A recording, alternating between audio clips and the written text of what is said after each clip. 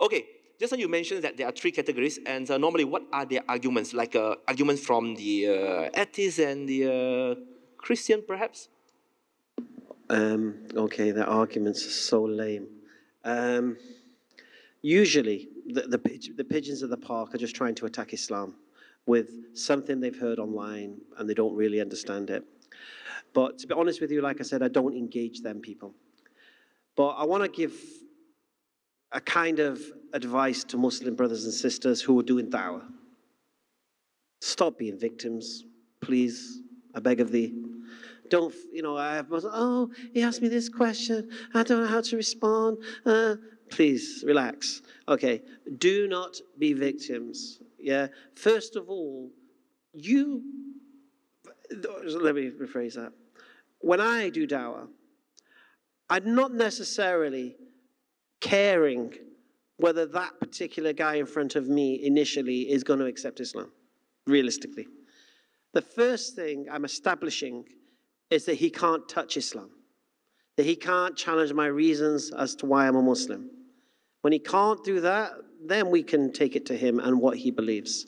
So this is the first thing, is to don't be a victim. So for example, an atheist has this one-liner, they love it. And Muslims fall for it time and time and time again. Prove your God. Sorry, what? Yeah, prove your God. Prove God exists. Right, now what will happen at this moment, usually Muslims will start going into why, God, creation, all these things. And the atheist is loving it now. And he's going to start digging and this, that, the other. Now with me, I have a rule. You'll get the first swing. I'll allow the first swing. But then you'll spend the rest of the fight on the ropes. Yeah, you'll ask the first question, no problem. But then I'm going to interrogate you. Because I'm not here to prove anything to you. So if they come to me and they say, prove your God, my response is a very sweet response that anybody can do. To who?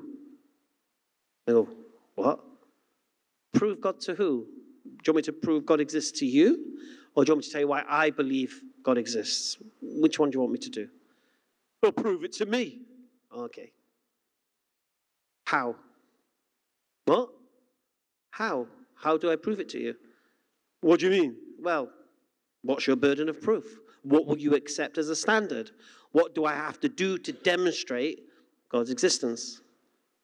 Well, I don't know. What do you mean you don't know? So how do you know the evidence is not there? You don't even know what you're looking for. So now the atheist is looking really stupid now. Now, did you notice he thought he was being clever asking me the question? Now he's on the ropes. Well, I don't know. Okay, let me ask you another question then. So I'm asking him questions now. What's the best evidence anybody's brought to you to convince you God exists? Well, no one's brought anything. I said, shut up. You're banging on like no one's ever brought you evidence, and you're acting like you've never seen evidence. Surely somebody must have brought something. So now they're stuck because they've never been asked this question. Because remember, after the first question, prove your God, victim Muslim is trying to justify God. With me, he's sweating now. He doesn't know what he's got himself into. That question that usually works is down the drain now. Okay. Then he'll stop, right? Okay. Tell me why you believe God exists, right? So now he realizes he's got no standard, no criteria. So now he wants to understand me. Oh, you want to know why I believe God exists? Okay. The universe, mate. This universe couldn't exist without a creator. When I look at the design inference and I see how something is a product of design, I see that same design inference when I look at DNA, and I have to ask the question, if DNA shows signs of design, then it requires a designer. Now here's the thing now, and this is where I'm talking about the victim Muslim flex. It doesn't matter. It doesn't matter. It doesn't matter whether they accept what you're saying. It doesn't matter if they get convinced by what you're saying. It doesn't matter. What matters is that you've demonstrated to them that your belief in God, in a creator, in Allah subhanahu wa ta'ala, is based upon ration, reason, and logic and intellect. And they are nothing more than emotion now. They're emotional wrecks at this point. So you've demonstrated that it's not them who have intellect, reason, ration, and logic, which they thought they had, but in fact it's you. And if they want to say what you believe is false now, it's for them to prove it.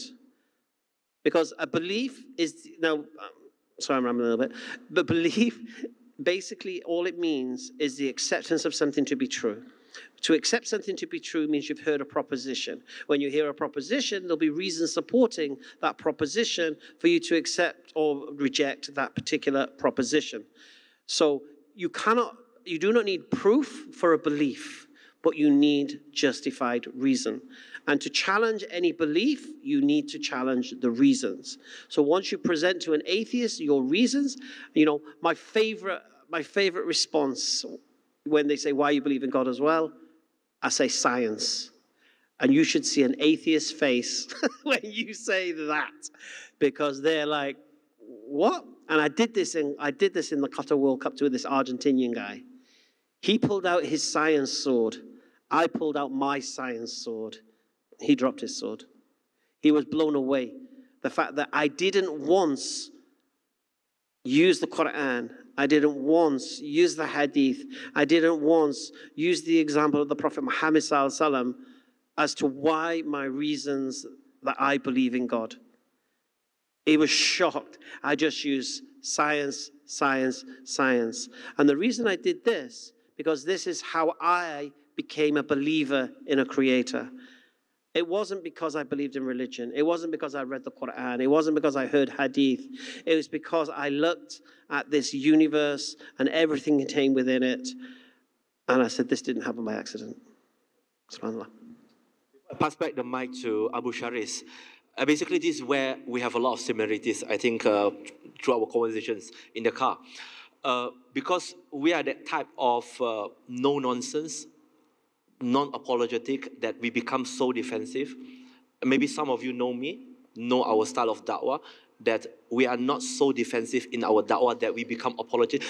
A lot of Muslims will just, when people start to questions about Islam, it's good questions, but we become so defensive by, no, actually, it's not like that. No, actually, you know why? It's like, wait, why do I have to defend myself? I just give you an example before I pass the mic back to Abu Sharis. For example, it depends on who asks. Some people might ask, okay, why in Islam men are allowed to marry up to 4? So I ask them, why not? Why not? No, how can you marry? I say, wait. Which religion do you belong to? They will say certain religion. If let's say atheist, like he say, I don't really have to answer. Because marrying more than 1, 2, 3, or 4 is a moral issue, and atheists have no objective morality to begin with. You can sleep around, you can sleep before you get married, and what's wrong for a man to take responsibility to marry up to 4? He is man enough to take the responsibility, and you are not man enough to marry the girl that you like and you sleep around. So what right that do you have to questions about Islam? You see, this is a moral issue.